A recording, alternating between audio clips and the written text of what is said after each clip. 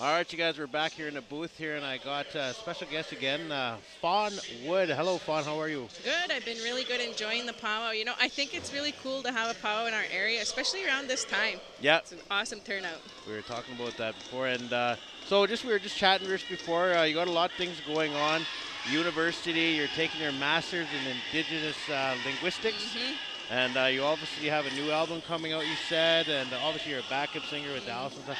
So let's start there. Let's go into university, talk about the importance of revitalizing our language. You know what?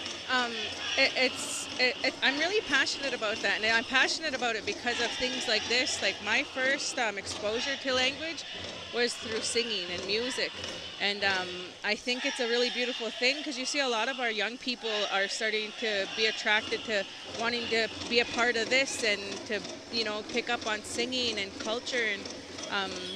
To see young people even take pride by wearing syllabics and stuff like that, it's a really beautiful thing. And I'm a strong believer in leading by example. And I'm also a mom, so that was another motivation for me to really want to learn our language and share it. And I found it was really important to me because I noticed in my community there was nobody my age or younger that were speaking or understanding it, and I was like, oh, well, what am I going to show my kids when I'm an elder, or when I'm a kukum? And that's why I really encourage anybody, no matter what language or tribe you're from, to speak your language, learn your language. We're at that tipping point of almost like it's do or die now, right? Yeah. It's like it's gonna die. Like if we literally don't do anything, we got to be straightforward with each other. Yeah. My friend who's Dene Willis Janvier, if he's watching, big shout out to him. Dene Yate podcast, fluent in Dene, and just speaks Dene all the time on his show. I think when I've done podcasts, and I know you and Dallas do one, do you guys incorporate the language lots in there? Yeah, actually the show we do, it's called the Cree Chatter Hour. It's province-wide. You can even listen to it no matter where you are on, if you Google it. Sorry, what is it again? The Cree Chatter Hour on Cree CFWE. Chatter Hour. Cree Chatter Hour. You could also, we actually wanted to aim our show at people who want to build up their self-esteem and their confidence in speaking. So beginner speakers or people who don't have next to nothing fluency. And I think that's important because especially when it comes to language learning, it's really easy for our people to become discouraged. Yeah. So we know how that feels too. When we started, like we knew how to sing, but we weren't confident in speaking.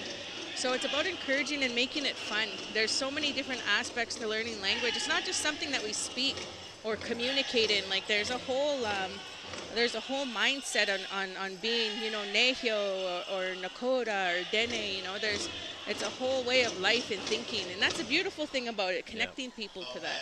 Yeah, no, exactly. I'm such a pusher of podcasts because back in the day when we were in the pandemic, obviously all these podcasts sprouted stuff, and I was just saying, man, I kept inboxing like a lot of people that spoke the language of any language. I said, man, you need to start a podcast. Even if you're shy, get it out there because this will stay on the air forever. So big hats off to you and Dallas, to taking that extra step. And obviously, you want to show your kids how to do it. Right? And even though it gets crazy sometimes when we're recording at home, we have our kids screaming in the back. I know.